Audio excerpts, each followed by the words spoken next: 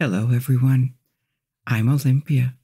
Thank you for being here with me in this wonderful place called Lights Out Library.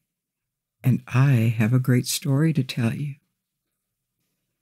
Tonight's talk is going to be a new historical journey, spanning centuries and continents, exploring the history of cosmetics and perfume from prehistory to present day. I'll tell you about techniques, ingredients, discoveries, beauty standards, and practices. Moreover, I will delve into what they tell us about the societies where they existed. Cosmetics and perfumes, although distinct topics, intertwine seamlessly in their development.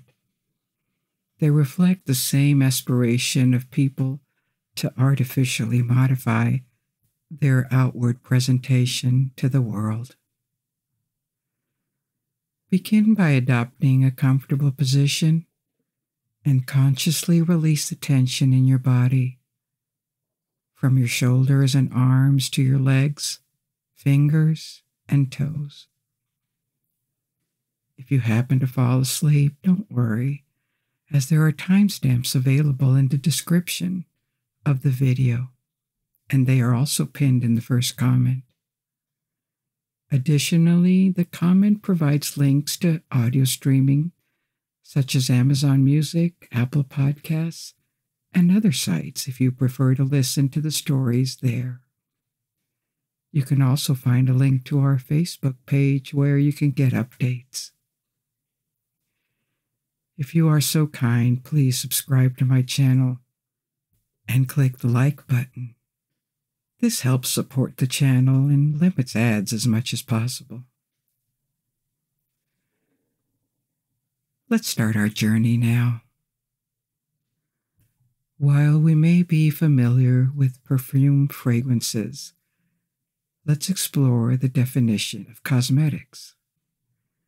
Cosmetics serve various purposes. They can be utilized for body protection and cleansing, similar to hygiene products. Alternatively, cosmetics can be employed to enhance one's appearance through makeup. What unifies all cosmetics is that they are a mixture of compounds, whether natural or synthetic, specifically formulated for these purposes. The practice of altering one's appearance with pigmented paint, which can be considered a form of cosmetic body art, dates back to ancient times, potentially even during prehistoric periods. The exact origins of this practice are uncertain, but it holds significant historical relevance. It is believed that cosmetic body art could have been one of the earliest forms of ritual in human culture, showcasing that humans have long been concerned with their appearance and sought ways to modify it. The desire to modify one's appearance extends beyond the realm of breeding, as seen in various animal species that engage in appearance modification and exhibit specific behaviors to attract sexual partners. However, early humans had additional motivations. The practice of modifying one's appearance through cosmetic body art was tied to cultural and symbolic purposes. It served as a means of expressing cultural identity, communicating societal roles, or conveying symbolic messages. Prehistoric humans may have painted on cave walls for similar reasons, and they adorned their bodies with paint. This is evident from the discovery of mineral pigments, such as red, at various archaeological sites, including the existence of ancient crayons crafted tens of thousands of years ago by Homo sapiens in Africa. However, there is limited evidence regarding how or why and what body art meant to prehistoric humans. Nevertheless, body art stands as one of the earliest forms of artistic expression, deeply rooted in culture. As we dwell further, we will discover that the perception of makeup in different past societies was also highly influenced by culture. Aesthetical criteria were constantly present, and the use of makeup served as a reflection of one's social position. In ancient society, and even in more recent times, social status, gender, and occupation delineated strict boundaries that have become somewhat blurred in the modern era, although not completely erased. In the early 20th century in Western countries, there were societal expectations that had to be adhered to in order to be accepted and respected within one's social circle. These expectations extended to the use of cosmetics, particularly makeup.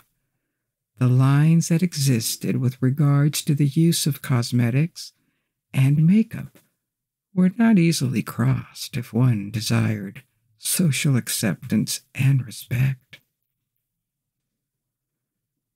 We will embark on an exploration from ancient Egypt, China, the Middle East, Greece, and Rome to Europe and America, examining how this cultural practice evolved into an industry over the past 2 centuries.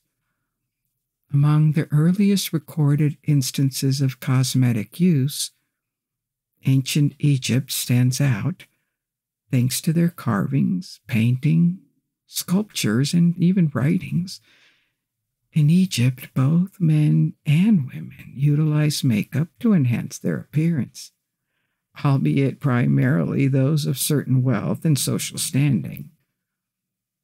The majority of the population, occupied with outdoor work and survival, didn't have time and resources to invest in their appearance, although they were not oblivious to its existence. Elaborate makeup and perfumes were predominantly associated with a select elite, often depicted abundantly in Egyptian art, while the general population tended to adhere to simpler dress styles. Ancient Egyptians made use of basic and affordable ingredients to produce cosmetics, including creams for scar healing. Medical professionals were accessible to provide such treatments. Kohl, spelled Kohl, an eyeliner and eyeshadow, emerged as one of the most popular cosmetic products in ancient Egypt. Its origins can be traced back to North Africa, and it continues to be widely used in Africa and India to this day. Kohl was traditionally created by grinding a mineral known as stibnite, or antimony. However, charcoal served as a more accessible alternative for many. The belief was that coal offered protection against the sun's harmful rays, although the degree of this protection remains uncertain. In addition to its believed protective qualities, ancient Egyptians enhanced the properties of coal by incorporating other substances to make it more effective against infections and more appealing in terms of appearance and fragrance. For instance, during the New Kingdom in the 2nd millennium BC, the refinement of coal involved adding highly valued and expensive ingredients like frankincense or spices such as cinnamon. These materials were sourced from Asia and throughout Africa, reaching Egypt via the ancient spice road. Apart from the distinctive lines of kohl around their eyes, the Egyptians utilized a range of eyeshadow colors derived from ground minerals. Some colors were easily attainable and inexpensive, like red ochre, while others were considerably pricier. An example of a costly pigment was green, obtained from malachite. Blue eyeshadow was achieved using another stone called azurite. Bromine, which naturally appears red in normal temperature, was also used as a dye in makeup. However, the ancient Egyptians were unaware of its long-term toxicity. Overextended periods of exposure to bromide could harm the central nervous system. The ancient Egyptians employed various ingenious techniques when creating cosmetics and skincare products. For instance, they utilized the iridescent substance found in fish scales to produce shimmering lipstick. They also developed skincare remedies, such as treatments for wrinkles using gum or frankincense, and ointments made from red ochre, kohl, honey, wormwood, to reduce scars and burns. Based on the discovery found in jars, it appears that they even concocted a setting lotion using beeswax and resin. Moreover, the ancient Egyptians chewed herbs and wore frankincense to enhance their breath. It is worth noting that while these cosmetics and drugs were used for centuries, some of them were toxic and ultimately caused more harm than good. So, as you see, the ancient Egyptians had a wide range of grooming and cosmetic products, showing their dedication to enhancing their appearance. This emphasis on self-care extended even to the afterlife, as many of these makeup products and recipes were buried with them in their tombs. They even used some of these products on mummies. Examples of such practices can be seen during the Egyptian New Kingdom, as well as in ancient China during the Shang Dynasty, both dating back to the 2nd millennium BC. In China, the first documented cosmetic product was a powder called Rouge. Interestingly, across different cultures and regions, we observe a recurring practice, particularly among women, of using cosmetics to add a reddish hue to their lips and cheeks. This practice was found in ancient Egypt, China, Greece, Rome, and even mentioned in the Old Testament. It continued throughout the Middle Ages and persists to this day. So why red and not another color? The preference of the color red in cosmetics, specifically on the cheeks, can be attributed to several reasons. Firstly, red has particular advantages, as it is relatively easy to obtain through natural red dyes like red ochre, which were readily available in many ancient cultures. Additionally, even as other colors became accessible, the use of red persisted. One possible explanation is that red complements various skin tones making it a more universal choice. In the context of China, red has been associated with success and good fortune for a long time, adding cultural significance to its use. However, associated with success and good fortune for a long time, adding cultural significance to its use. However, the widespread adoption of red in cosmetics and its enduring presence may also invite sociological and psychological interpretations. The application of a red tint on the cheeks, simulating a blush, can elicit a range of responses and convey subtle social cues. That is to say, the artificial reproduction of the blush-like phenomenon on the cheeks through the use of red in cosmetics may convey something meaningful. Blushing is a natural bodily reaction associated with feelings of excitement or shame, maybe embarrassment or guilt. So maybe by recreating this phenomenon with cosmetics, it suggests a connection to these emotions. Emotions, being involuntary reactions, are considered reliable indicators of inner states. Unlike verbal communication, bodily reactions are more difficult to deceive or falsify, making them a potentially authentic expression of one's emotions. So, the act of reddening the face, either naturally or through the application of rouge in makeup, can convey an implicit message. It signals a person's commitment to social relationships and their willingness to express emotions openly.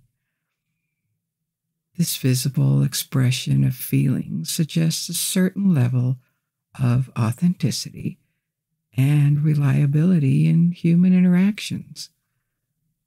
When someone feels shame or embarrassment, it can be seen as a genuine reflection of their emotional state. Of course, it's important to note that individuals who apply rouge, particularly women, may not consciously think about these underlying reasons. Aesthetic practices can often detach themselves from their original purposes, although they still contribute to the widespread appeal of using rouge in makeup. The association of red makeup, particularly rouge, with sexual availability in many cultures can appear paradoxical at first. However, upon closer examination, this connection may not be entirely surprising when considering the broader cultural connotations and societal perceptions surrounding the color red. Red has long been associated with passion, desire, and sensuality. In the context of makeup, the use of red may serve as a nonverbal signal or a visual marker of sexual allure and readiness. This association does not necessarily imply prostitution, but rather suggests an implicit understanding of the connection between redness and sexuality. The application of red makeup is often linked both in our collective consciousness and cultural norms to notions of seduction and even provocation. This meaning, whether justified or not, has become ingrained in our social codes. The use of red makeup, when intentionally emphasized, is recognized as a deliberate statement that aligns these associations of seduction and provocation.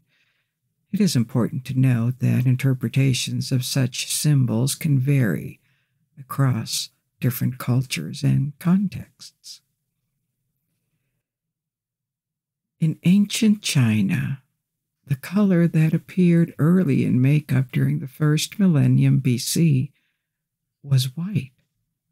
White rice powder was used to whiten the face, serving as a precursor to foundation.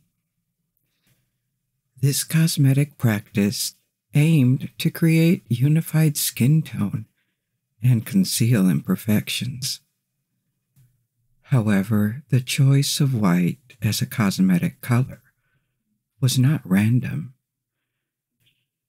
In various Asian cultures, white traditionally carried meanings associated with death, war, and even grief, differing from the symbolic associations in Western traditions. White in these cultures is often seen as a symbol of purity, carrying stronger social significance.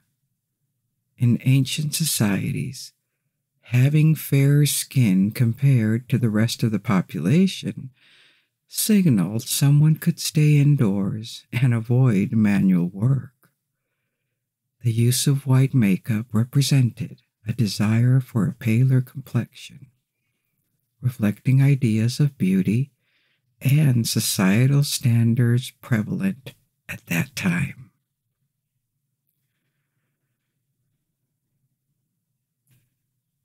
In various societies, including China, Japan, India, ancient Egypt, and the Greco-Roman world, having fair and clear skin was associated with belonging to higher social classes.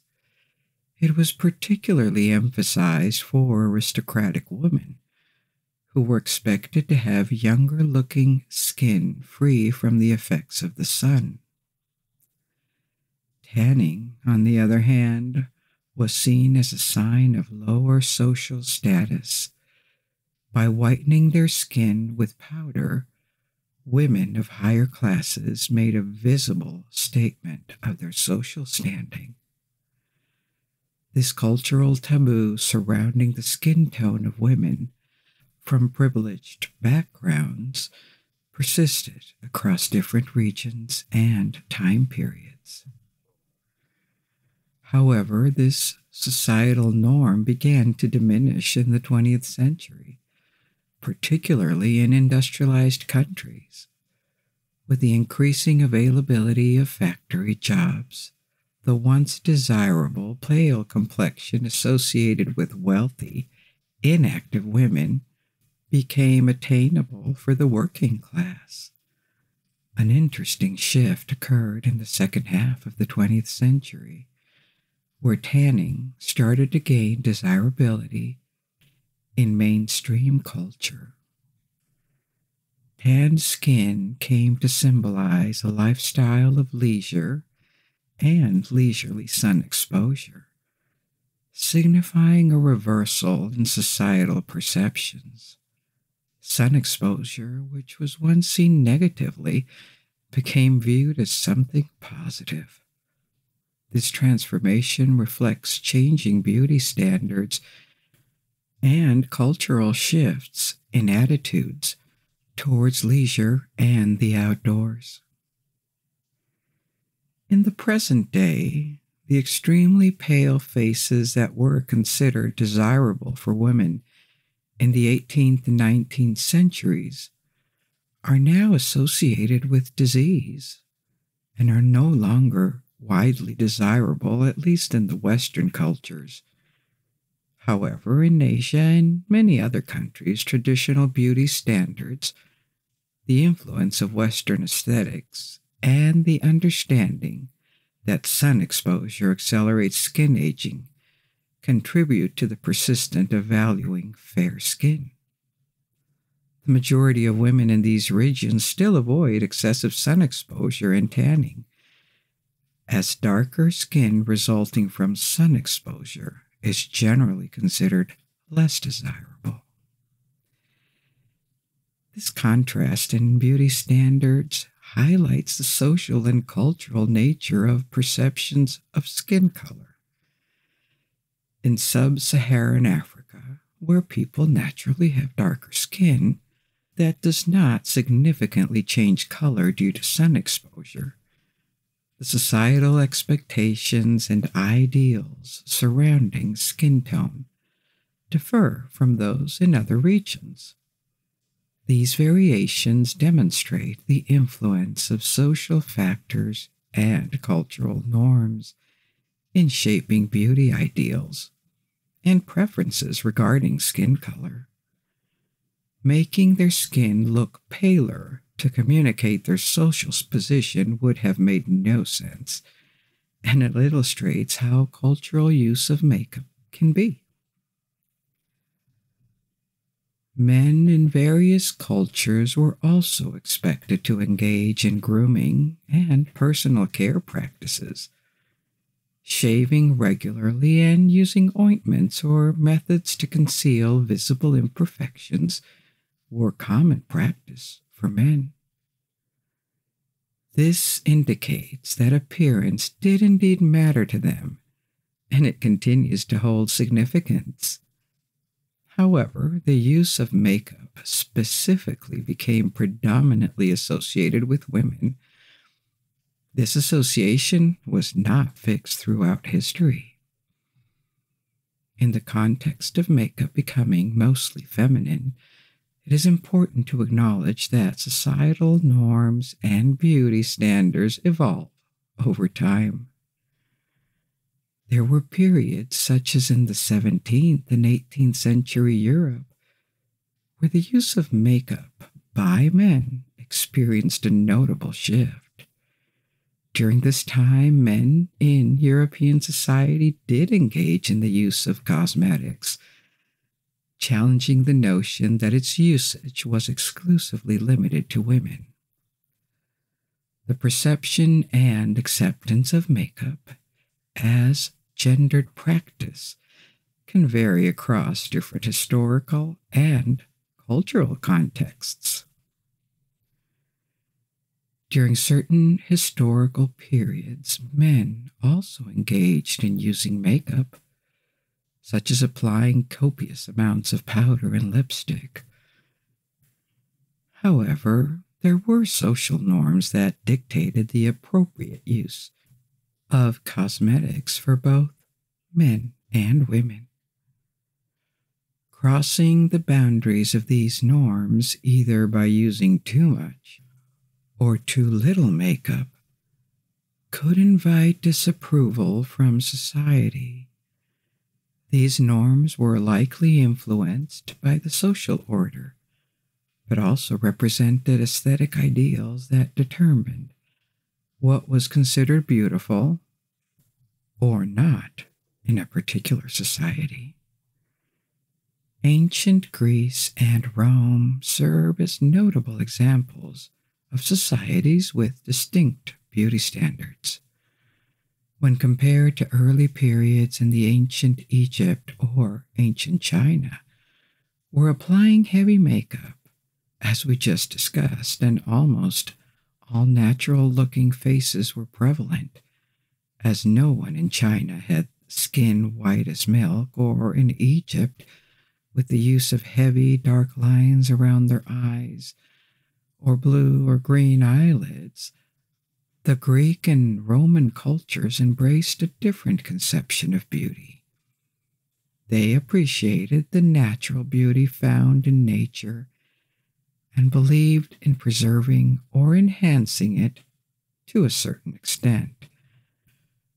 For them, unnatural and excessively forced embellishments went against their ideals of beauty.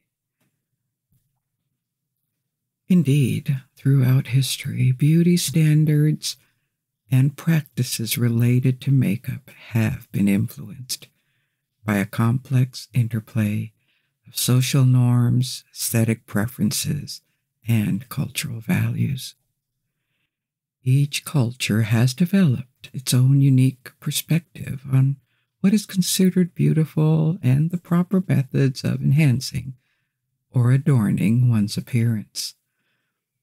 These standards can vary significantly from one society to another, reflecting the values, beliefs, and ideals of that particular culture.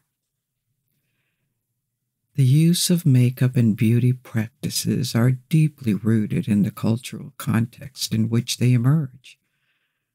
From ancient civilization to modern times, different societies have embraced diverse notions of beauty, ranging from natural aesthetics to elaborate embellishments.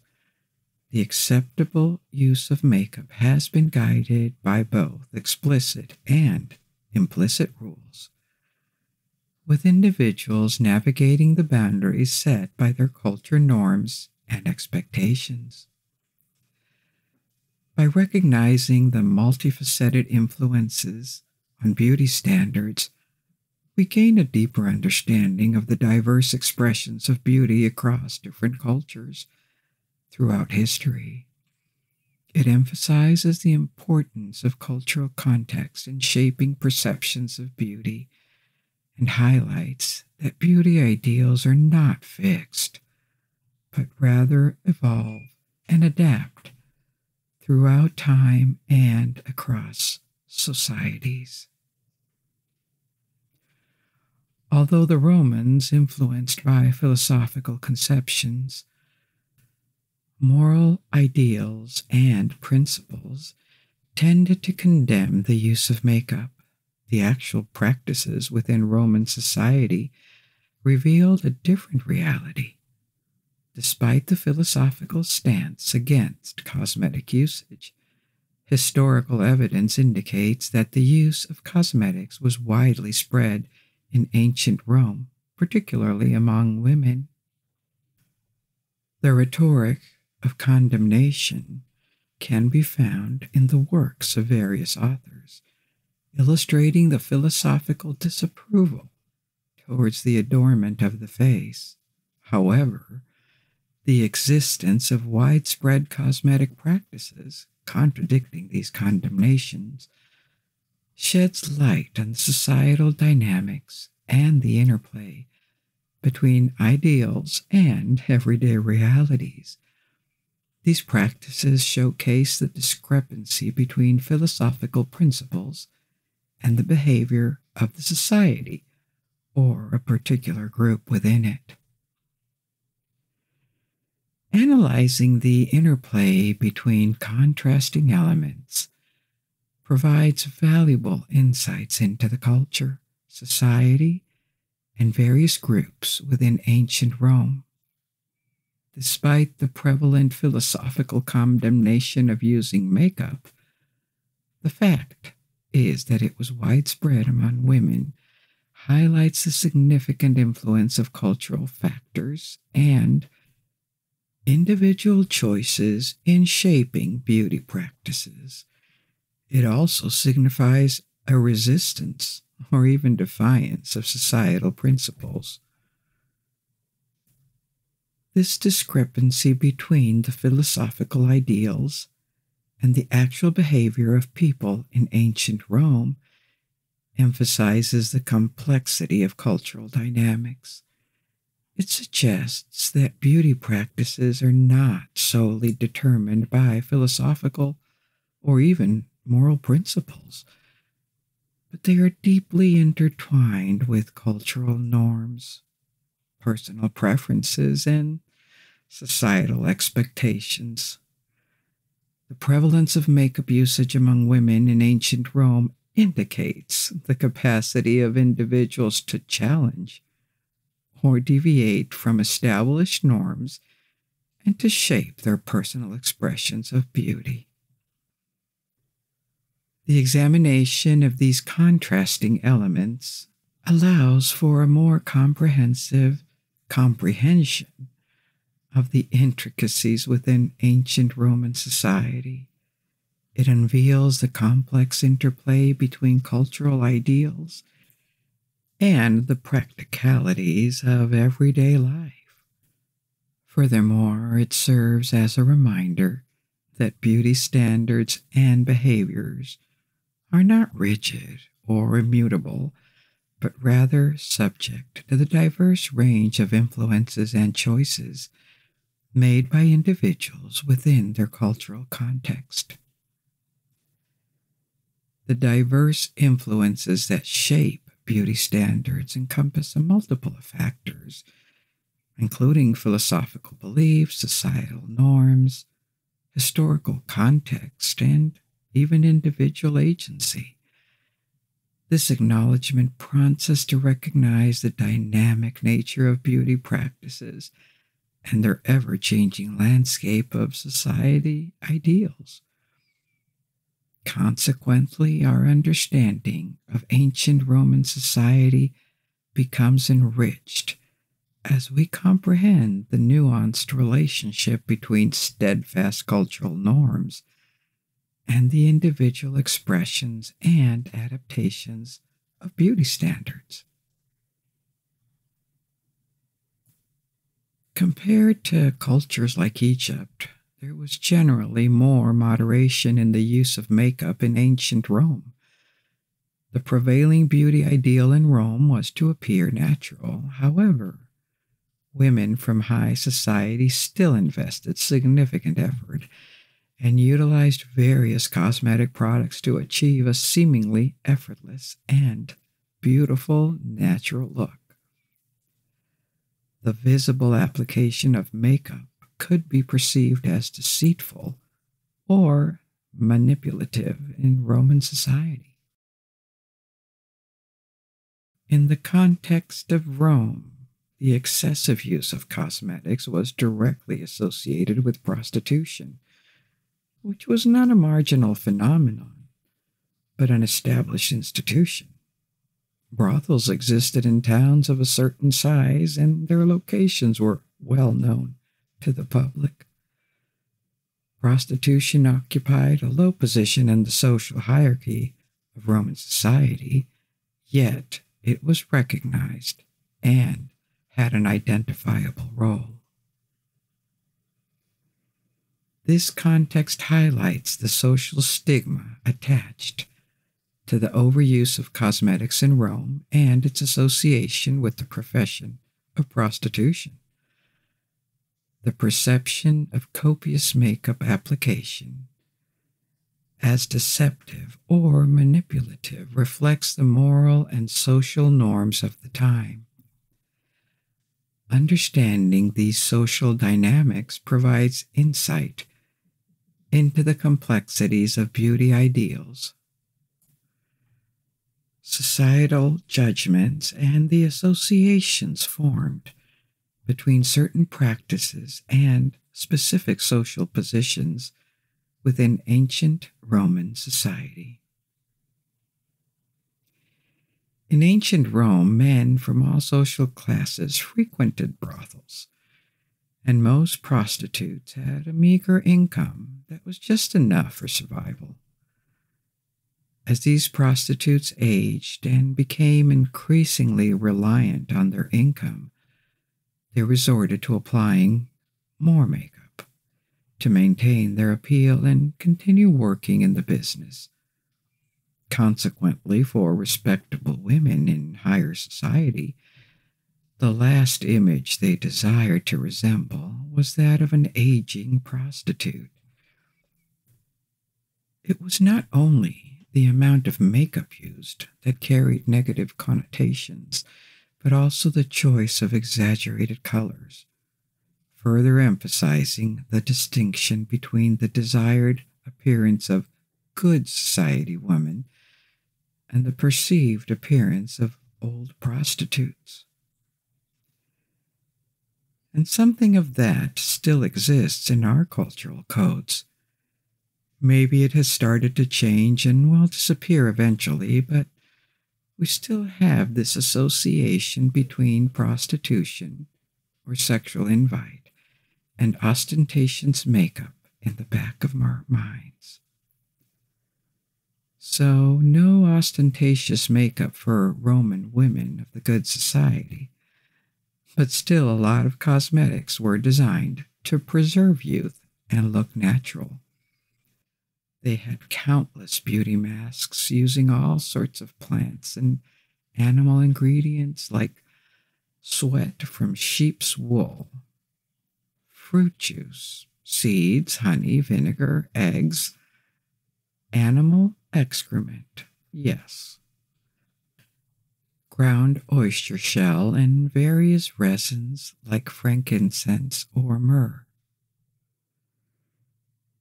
In ancient Rome, in extreme cases for very wealthy women, there were practices such as bathing in milk, which served as a form of chemical peel. Notably, Cleopatra was renowned for doing this, as well as Poppaea Sabina, the second wife of Emperor Nero. Following these milk baths, Roman women would apply face whitener in moderate amounts to avoid an overly obvious appearance. This whitening substance could be chalk powder or white lead, was another one, and it was poisonous. Besides face whitener, Roman women also utilized rouge and kohl for their eyes.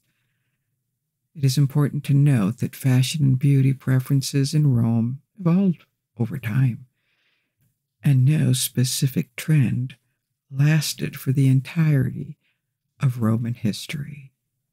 These variations in tastes and styles highlight the dynamic nature of beauty practices within ancient Rome. During a significant period, Roman beauty preferences included dark eyebrows that nearly met in the center. To achieve this look, individuals darkened their eyebrows and extended them inward.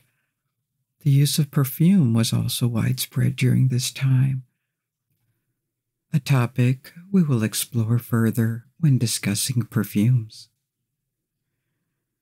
The trend for pale faces, which emerged in Rome, continued to dominate beauty standards in the European Middle Ages. By the late medieval period, some women went to extreme measures, even asking their physicians to bleed them in an attempt to attain paler skin. Voluntary bleeding was believed to have medical benefits despite being ineffective and potentially harmful. However, one advantage of this practice, if it can be called an advantage, was its temporary ability to make individuals appear paler for a few days. These historical accounts demonstrate the enduring significance placed on paleness in European beauty standards.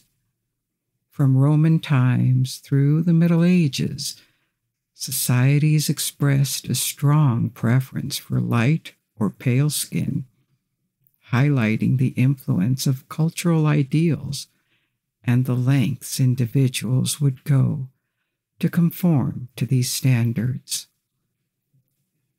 During the late medieval period, Europe experienced fluctuations in attitude towards makeup. Sometimes makeup was viewed unfavorably and even disappeared from artistic representations, as seen during the time of the Reformation. However, there were also periods when the aristocratic class embraced makeup in a highly visible manner. One notable example is the English court of Queen Elizabeth I in the 16th century. However, perhaps no other time displayed as much interest in makeup as France in the 17th and 18th centuries. Historical portraits from this period depict a resurgence of heavy makeup in France, particularly by the mid-17th century. The court of Louis XIV, known as the Sun King, played a significant role in setting fashion standards for aristocratic circles throughout Europe. This included opulent clothing and the use of makeup for both men and women. But it was not customary for individuals to wear such elaborate makeup every day, as it became more associated with ceremonial dress.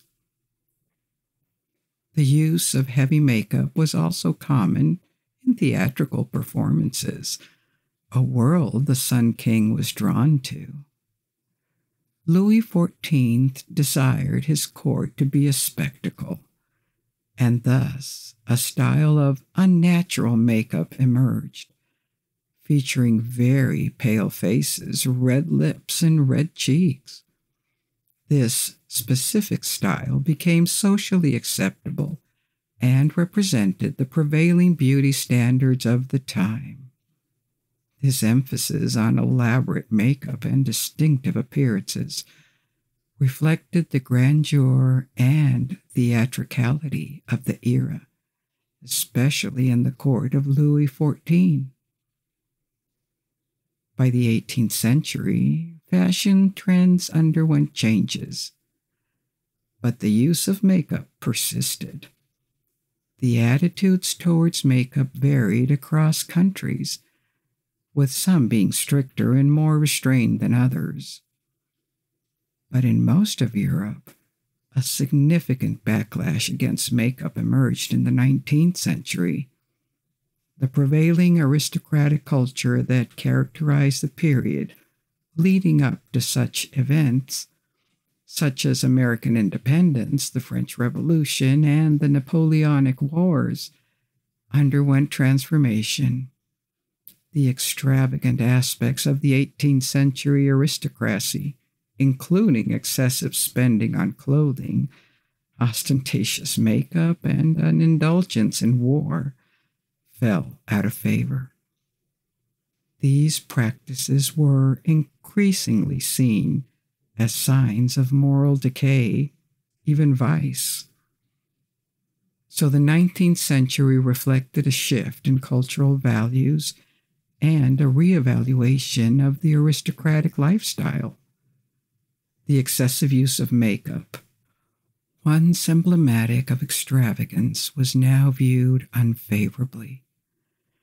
The changing societal attitudes and the desire of moral rectitude contributed to the decline of makeup's popularity during this period. In the 19th century, there was a shift towards a more restrained use of cosmetics, although they did not disappear entirely. However, highly visible makeup became primarily associated with prostitutes and theatrical performances. This can be seen through the attitude of Queen Victoria, who publicly expressed that makeup was improper and vulgar. Despite this prevailing sentiment, two other phenomena were occurring during that time. The first was the increasing availability and use of mirrors. The diffusion of mirrors allowed for greater self-reflection and the ability to apply makeup more precisely.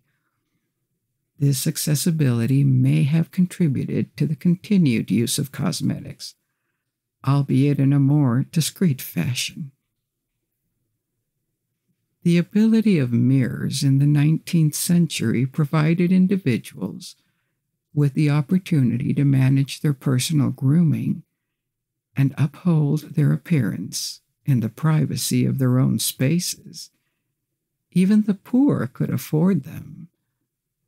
Despite the disapproval of makeup openly displayed by Queen Victoria and societal norms, the use of mirrors enabled individuals to engage in self-care routines behind closed doors.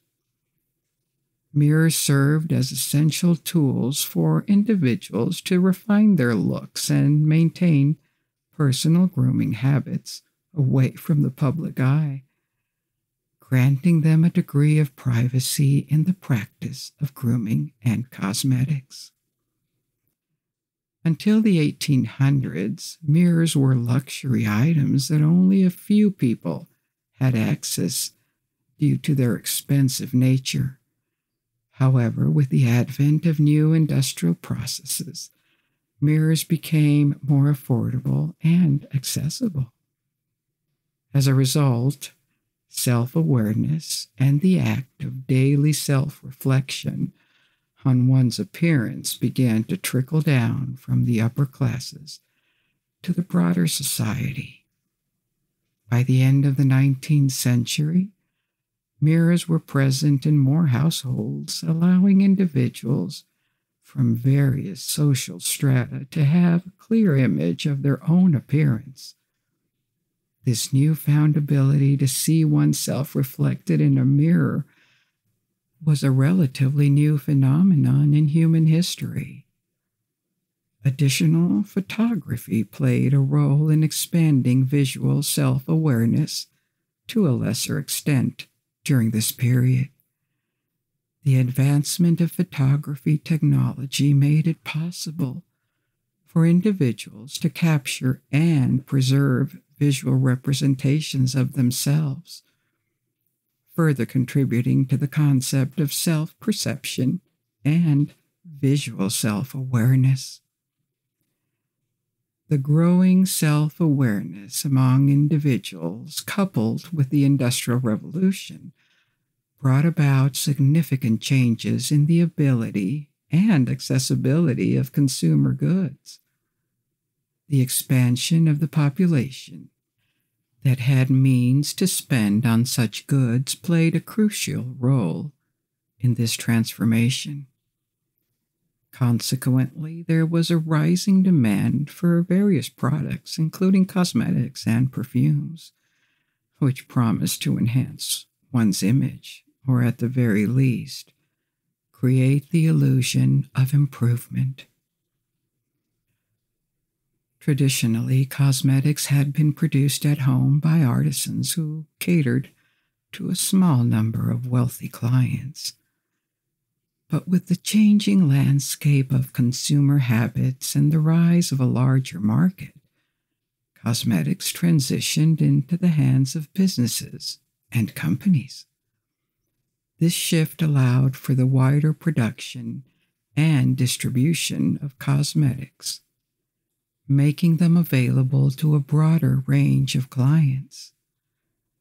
The industrialization of cosmetics brought about increased convenience, standardization, and access to a variety of products that could help individuals improve their appearance. During the 19th century, the first cosmetics and perfume businesses emerged, with multiple outlets and a wide customer base. Some of these businesses continue to be renowned brand names to this day. For instance, Guerlain was founded in Paris in 1828, and Rimmel, originating in London, was established in 1834. Similar to other industries during that time, these businesses implemented new production methods to reduce costs and actively advertised their products to the public.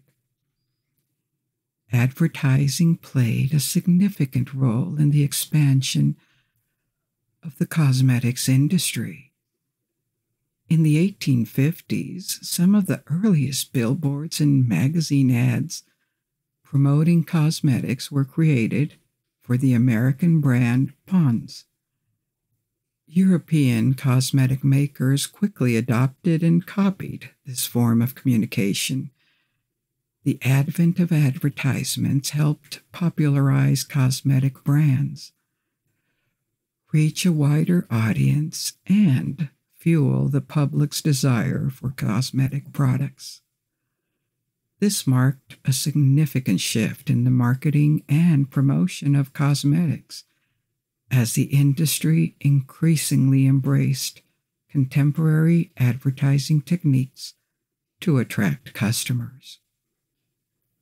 At the beginning of the 20th century, The cosmetics industry had already established itself as a small but growing sector. Beauty products were becoming increasingly accessible to a wider consumer base, primarily through department stores and specialized retail stores. But makeup was not as prevalent during this period, as the prevailing taste of high society favored pale skins without visible makeup. This preference influenced the rest of society to emulate this natural style. Despite the minimal use of makeup, various beauty creams, hair products, and skincare items were readily available. The attitude towards makeup underwent a change starting around 1910 and intensified in the 1920s. This shift was largely influenced by the film industry, including Hollywood movies and the development of magazines. Media representations played a significant role in shaping beauty standards and popularizing makeup. Technological innovations also contributed to the changing perception of makeup.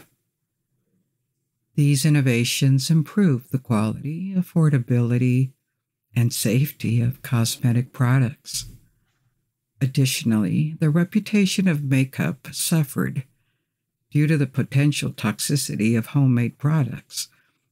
As a result, consumers began to rely more on commercially manufactured cosmetics, which offered standardized and regulated formulas. Overall, the combination of media influence, technological advancements, and a growing market for beauty products led to a transformation in the attitude towards makeup during the early 20th century.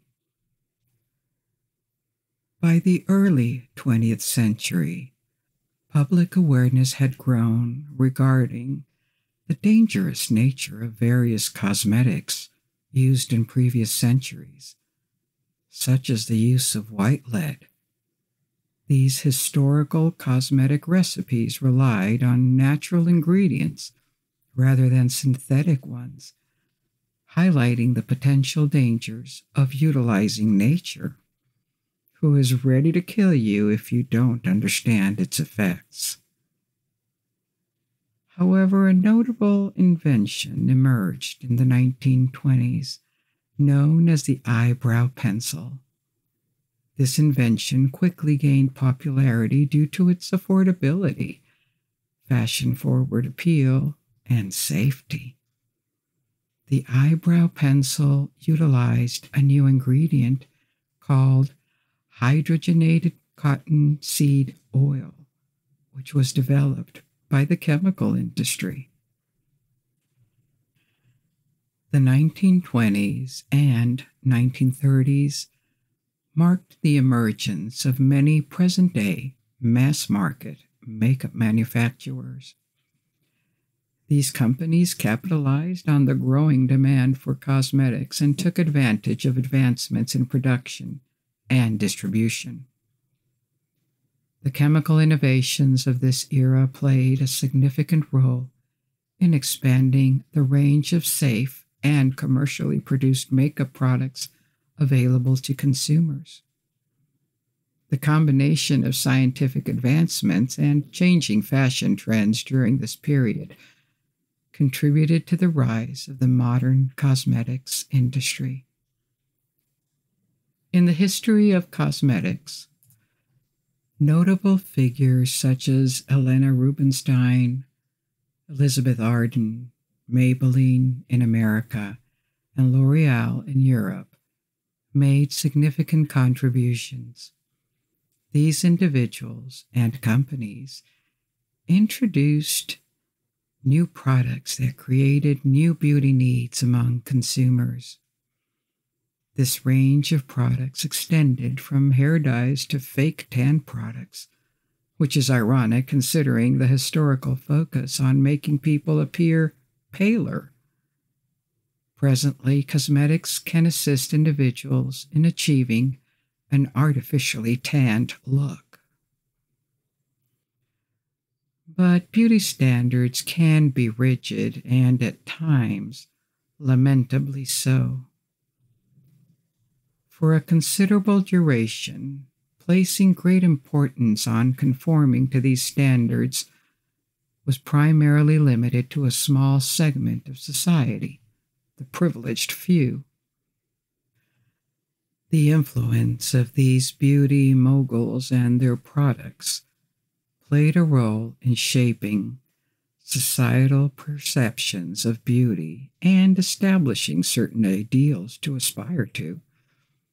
Despite the expansion of the cosmetics industry and its availability to a broader range of consumers, beauty standards have persisted and have often been imposed by societal expectations.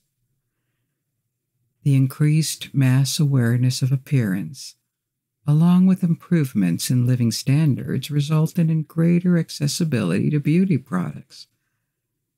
But this accessibility also brought forth a new health hazard. One significant example, particularly prevalent in America from the 1920s on, was the phenomenon of Black women bleaching their skin to achieve a lighter complexion. This practice stemmed from the desire to be better accepted and conform to imposed beauty standards.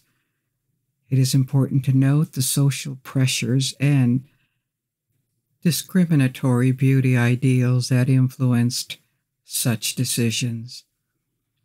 Additionally, during the 1920s, the practice of hair straightening also became more widespread.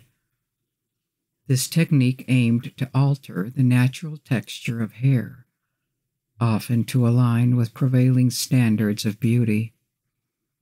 The increased popularity of hair straightening can be seen as another manifestation of the societal pressures and beauty norms of that time.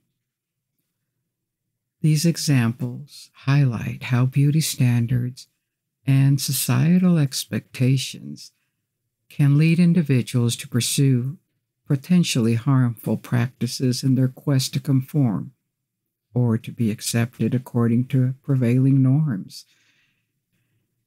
It is crucial to recognize and challenge such harmful beauty ideals in order to promote inclusivity and self-acceptance. The dangerous nature of skin bleaching illustrates the extent to which individuals are willing to endure risks and pain in order to conform or alter their appearance to what they perceive as desirable in order to be accepted. This tells you a lot about the social importance placed on physical appearance. In many social interactions, you are what you look like and you are what you smell like. This highlights how both visual and olfactory aspects contribute to the overall image and impression one portrays in social contexts. The emphasis on appearance and scent underscores the societal expectations and judgments that can influence individuals' self-perception and interaction with others. So now let's take a look at the history of perfume.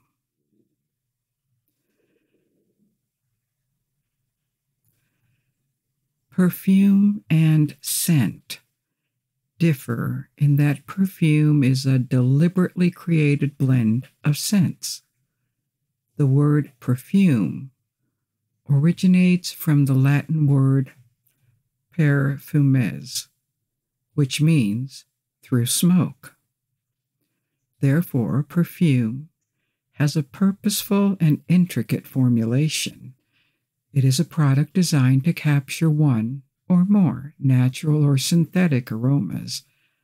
Fragrance is often incorporated into many cosmetic products. Perfume, as a distinct category of scents, encompasses carefully crafted compositions that evoke specific olfactory experiences. These perfumes can be made using a combination of natural extracts and synthetic compounds.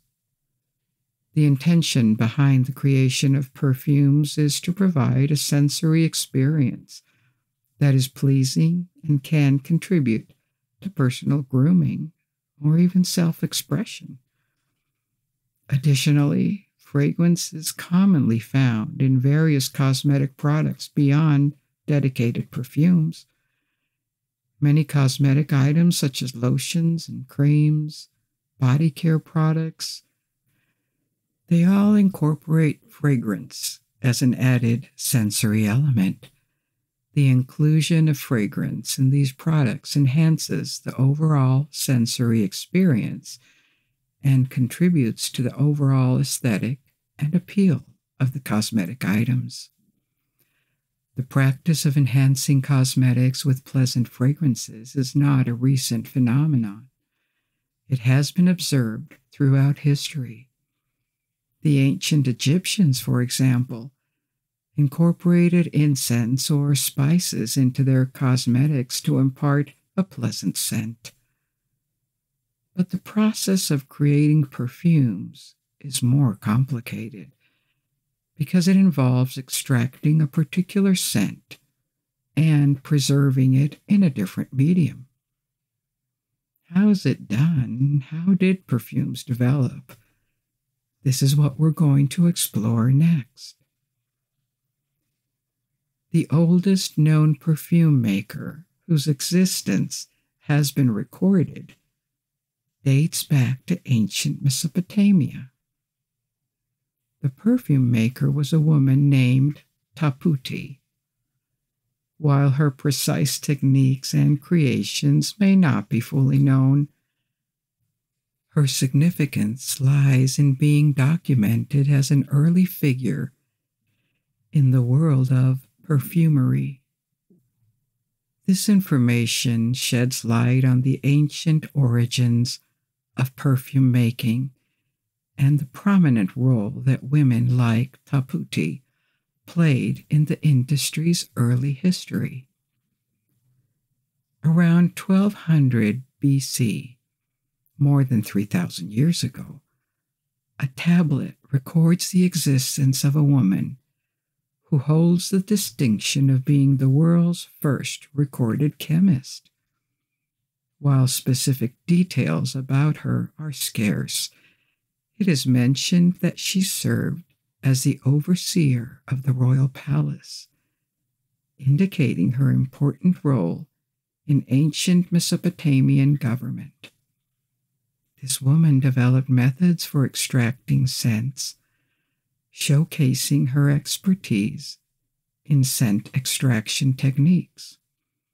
Despite limited information, the tablet provides valuable insights into the historical development of the perfume making process and highlights this ancient chemist's pioneering role in ancient Mesopotamia. In her work, she utilized various materials such as flowers, oil, and different plants, subjecting them to multiple filtration processes.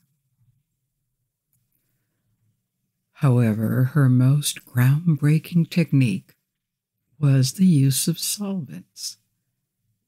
The use of solvents allowed for more efficient extraction of aromatic compounds, which are the basis of scents. Different methods exist for extracting these compounds. The four methods that have been discovered and continue to be in use in perfume making are distillation, solvent extraction, expression, and enfleurage. What do these terms mean? The aromatic compounds, which are key components of essential oil, the concentrated oily liquids that can be obtained from plants.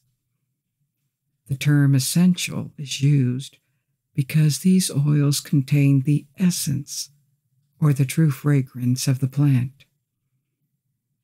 The first method, distillation, is a method that involves passing steam through fresh plant materials, such as flowers, and collecting the condensed vapor, which contains the aromatic compounds.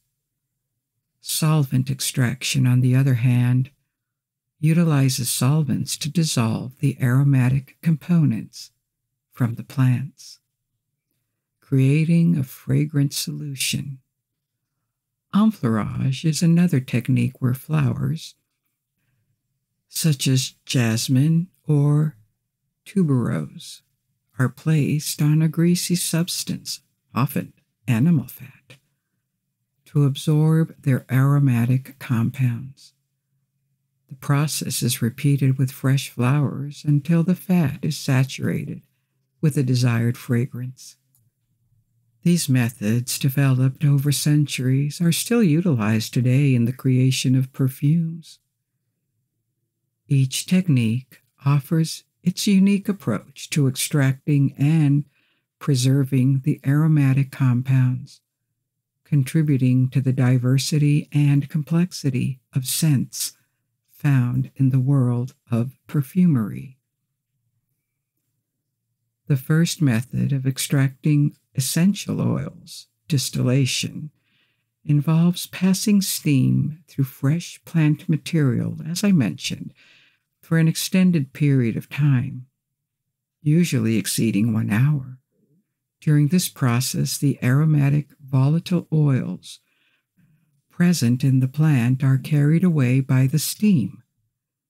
Once the steam and oils are cooled, they naturally separate, allowing the essential oil, which has a high concentration of aromatic compounds, to be collected. Dry distillation serves as an alternative to steam distillation. In this method, no water is added to the process. Instead, the plant materials are subjected to heat, resulting in a slightly toasted or burned scent in the obtained essential oil. This toasted fragrance is considered desirable when distilling certain types of foods, for example.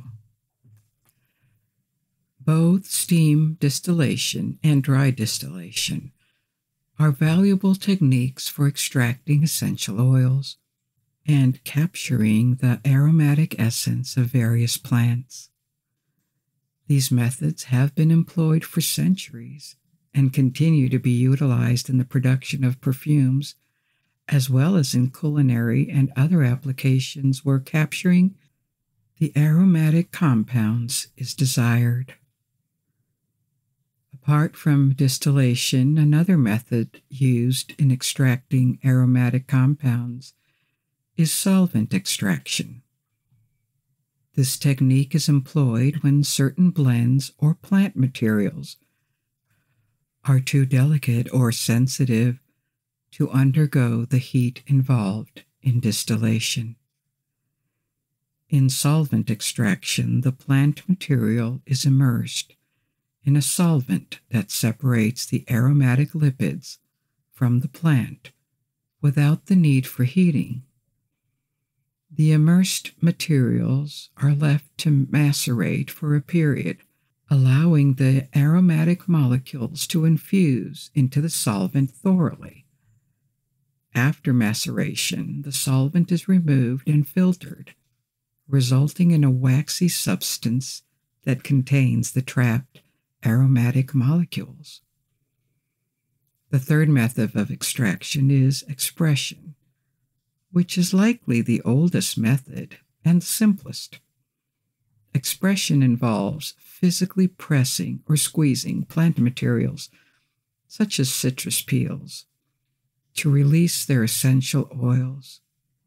This direct mechanical process extracts the essential oils from the plant materials, capturing the aromatic compounds without the need for additional solvents or heat. The fourth method, known as enfleurage, is employed, where the material is placed in a fatty substance, such as animal fat or vegetable oil. The material remains in contact with the fat for several days, allowing the essential oils to transfer into the fat. This process typically requires multiple repetitions. For instance, when extracting essential oils from flower petals, the petals are replaced with fresh ones after 3 or 4 days until the fat has absorbed a sufficient amount of the aromatic compounds. Enfleurage is a traditional method that facilitates the extraction of delicate fragrances from flowers or other fragile plant parts by allowing the essential oils to infuse into the fat or oil medium. The enfleurage process captures and preserves the desired aromatic molecules. This technique provides an alternate approach to obtaining essential oils and is particularly suited for materials that may not be suitable for other extraction methods. But this method is lengthy and labor-intensive. These various extraction methods provide flexibility in capturing the aromatic essence of different plants and blends. Each technique is employed based on the specific characteristics of the materials being utilized and the desired result. The 4 perfume-making methods we just discussed were developed and perfected over thousands of years and remain the primary means of producing concentrated fragrances until the 19th century. However, the discovery of synthesizing aromatic compounds by the chemical industry revolutionized perfume production, making these compounds abundant and relatively inexpensive. So, returning to ancient Mesopotamia, it is unclear whether Taputi invented solvent extraction or inherited the technique from previous generations. Nevertheless, she was at the forefront of perfume-making techniques during her time. It's important to note that the perfumes made in antiquity were not necessarily created in the same way as the modern perfumes found in bottles diluted with alcohol, and there is no indication that this technique ever existed in antiquity. Instead, fragrances were added to creams, waxes, candles, and cosmetic pastes, serving as vehicles for transportation and sale. Evidence suggests that what appears to be terracotta equipment that was found in the Indus Valley, east of India, dated 3000 BC, 5,000 years ago, was used for distillation. This system consisted of a terracotta container for boiling plant material with a cover featuring orifices and woven materials, supposedly fabric, would have been placed on top. The vapors would impregnate the fabric, which could then be wrung out to separate the oil. So, as you see, the ancient world was already knowledgeable about and engaged in the production of perfumes. potentially on a large scale. The oldest perfumery discovered, located on the island of Cyprus, operated approximately 4,000 years ago and encompassed a vast area of around 4,000 square meters. This suggests that perfume production occurred on a substantial, possibly industrial scale, likely exceeding the demands of Cyprus alone.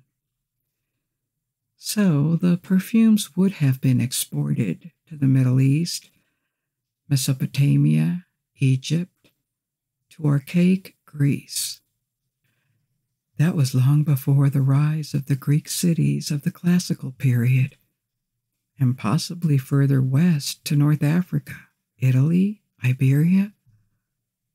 Early on, there was a wide variety of ingredients for use: flowers, herbs, fruits, or scented woods. They can be found almost everywhere, but as early as the Egyptians, a taste for exotic, different scents appeared, things that were not familiar. This was one of the pillars of long-distance trade in the ancient world. Frankincense, myrrh, cinnamon were brought from Africa or Asia, and the Greeks, and later the Romans, had the same appetite for exotic rare fragrances. But near the end of the antiquity, liquid perfumes were still mixes of oils used as a solvent with crushed herbs or petals. The oil was filtered and smelled good. There were many different scents. Perfumes in ancient times did not retain the exact scent of their original ingredients and tended to lose their fragrance rather quickly. But a significant advancement in perfume production occurred during the Middle Ages in the Islamic world, spanning from Spain to Persia. Muslim perfume makers inherited the knowledge of their predecessors, but also garnered the interest and support of scholars who aimed to enhance perfume production. This was facilitated by the abundant availability of raw materials in the Muslim world, being at the center of trade routes. Perfumers in this era were enthusiastic in their experimentation and discovery, importing new plants from Asia, including bitter orange and various citrus trees, to the Middle East and Persia. Additionally, the Islamic world embraced the use of animal-based fragrance materials, such as ambergris or musk. Ambergris specifically has always been challenging to find, as it forms in the intestines of sperm whales. It is believed to develop around hard, sharp objects consumed by the whale and then expelled, and floats in the sea or washes up on beaches. That sounds a bit disgusting, so why use it in the perfumery? Ambergris was utilized in perfumery due to its chemical properties as a fixative, allowing fragrances to last longer. In modern times, synthetic fixatives have replaced natural ambergris. Nevertheless, for a significant period, ambergris was highly valued and prized. It was also attributed various properties, often without a factual basis, such as protecting against the plague. This belief arose from the notion that the fragrance of ambergris would mask the unpleasant smell of the air, which was believed to be the cause of the plague. Additionally, ambergris was utilized to flavor coffee or hot chocolate in the 18th century. In addition to ambergris, the ancient Egyptians also used certain materials, such as musk, in their perfumery, often burning them as incense. Musk derived from the secretions of glands in animals like the musk deer. It possessed fixative properties and continues to be employed in perfumery. However, modern perfumes now utilize synthetic substitutes known as base notes. That is to say, that last longer when other scents have vanished. Muslim scholars in the perfumery field not only focused on ingredients, but also developed and refined techniques and recipes. One of the most significant advancements was the utilization of steam distillation in an alembic to extract oils from flowers. Previous extraction methods had the drawback of partially compromising or damage the scent of the materials due to the heat and the interaction between the scent and the receiving medium. Nonetheless, the distillation of flowers allowed for the extraction of highly intense and faithful scents closely resembling the original fragrance. Avicenna, a Persian doctor renowned for his contributions to various fields such as astronomy and philosophy, was among the pioneers who experimented with distillation, specifically focusing on roses. He succeeded in obtaining rose water that exhibited a more delicate and authentic aroma compared to any other flower perfume of that time. This development marked an important milestone in the history of perfume production and contributed to the advancement of extracting and preserving the scents of flowers. The influence of Islamic perfumery techniques and ingredients spread to Europe, primarily through Italy and the trade routes established during that time. European perfumery was greatly shaped by this Islamic heritage, and many of the base ingredients used today, whether natural or synthetic replicas, have been in use for several centuries. While new ingredients have emerged, of course, the foundational elements have remained largely consistent, being combined and recombined in different ways. To achieve the transition to modern perfumery, one crucial step was taken: mixing blended essential oils with an alcoholic solution. This technique was first recorded in the 14th century in Hungary, resulting in a perfume that gained fame throughout Europe as Hungary water. But during the Middle Ages and the Renaissance, the center of European perfumery shifted to Italy. Italy's advantageous positioning provided the best access to exotic ingredients through cities like Venice and Genoa.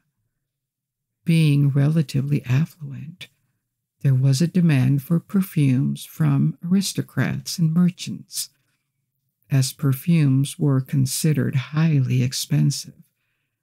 So perfume makers relied on the patronage of wealthy individuals to thrive.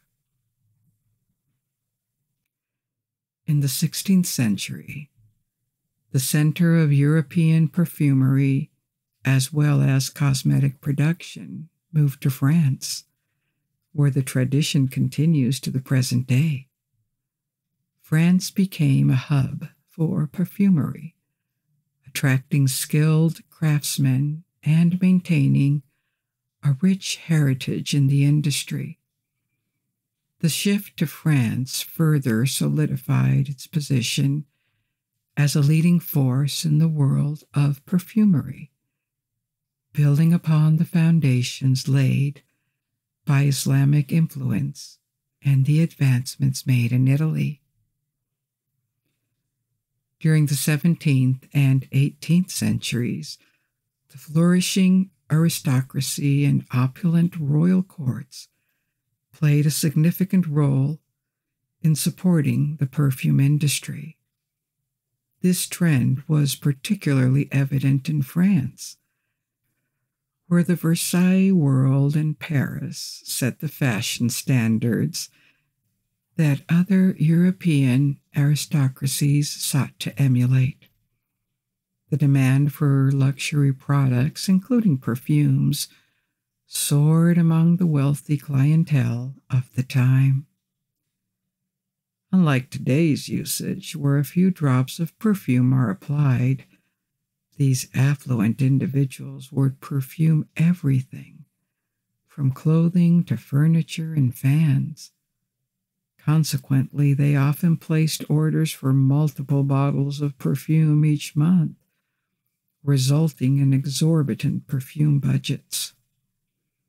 This period, spanning the 16th to the 18th centuries, marked the birth of the French and Italian luxury industries. These regions became renowned purveyors of high-end products, not limited to perfumes and cosmetics alone. They also excelled in creating decorative ornaments, clothing, furniture, luggage, and various accessories. With the support of the royal courts and the aristocratic class, these industries developed a distinct image and acquired valuable expertise, which they carried into the industrial era of the 19th and 20th centuries. This evolution is paralleled in the cosmetic industry as well. The perfume industry underwent a significant transition from catering to a niche clientele to reaching the mass market. While luxury fragrances may still be relatively expensive for consumers, there are perfumes available at various price points, including affordable options. The production cost of perfumes is comparatively low, with only a fraction of the price paid by consumers actually covering the product itself. The remaining costs are attributed to marketing efforts, retail expenses, and profit margins. This drop in production costs was made possible by the substitution of numerous natural ingredients with synthetic counterparts, a development that began in the 19th century. In some cases, the synthetic molecules perfectly mimic their natural counterparts, making it challenging even for the experts to distinguish between them. As a result, perfumes have permeated various aspects of our lives beyond what one might initially consider. They are present in an extensive range of everyday products, including not just shampoos, soaps, and scented candles, but also laundry detergents, household cleaning products, toothpaste, cosmetics, and even the larger market of artificial aromas and perfumes used in industrial food.